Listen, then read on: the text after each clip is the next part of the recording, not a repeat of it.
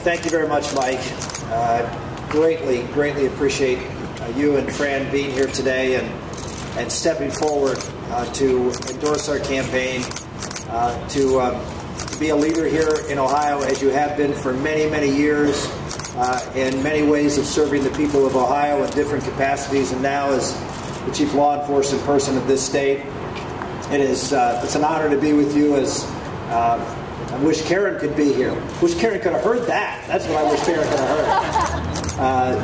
That was very moving to me. I greatly appreciate it. I've loved and respected Fran and Mike for years since we served together in the United States Senate, and to have his help and support and to come out, and I know how difficult it was for him to step forward here today and to endorse us, but it is a huge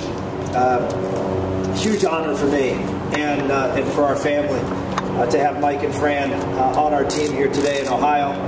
We feel very good about how things are going here in this state. We're a neighbor. We're over just across the line in western Pennsylvania, and we understand the values of this state. We understand the grit and determination that the people of Ohio, just like those of us in western Pennsylvania, have been going through the same thing. The grit and determination of the people of this state in fighting through tough economic times. And I'm just excited to be here. I'm excited to be here with Mike and Fran, and just am very grateful that he would step forward in this fashion and lead a spark here in the state of Ohio that I think is going to deliver us a great victory on Super Tuesday. So just let me thank you very much for that, Mike and Fran.